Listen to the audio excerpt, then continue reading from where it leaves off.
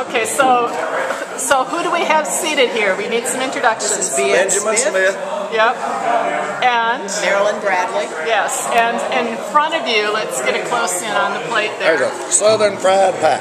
Yeah. And next to it is Tea cakes. the best tea cakes in the world. The best pretty tea much. cakes in the world, made by the wife of Cecil Roberts. And I don't know the fried pie lady's name. Myrtle Smith Myrtle Smith. Okay. was my mother. She would either gather apples or buy fresh apples, peel and slice, and dry them in the sun. It would take several days to get them dry as she wanted. Then she would cook them and make fried pies. She'd make the pastry homemade, Right. and she'd fry them up It was by a like- skillet. I would say kind of like a biscuit dough, but it was rolled real thin.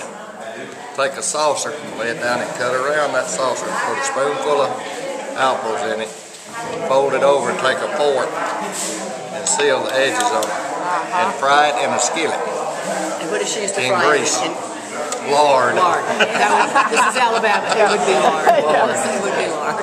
Just take a brown paper bag, tie it open and lay it on the countertop. And she'd go through 2 or 3 of them because she'd lay the pies on there when they come out of the skillet to soak the grease in. And they were very good. Bring back a lot of memories. And this one we have here today is a wonderful example. That's thing that I'm living.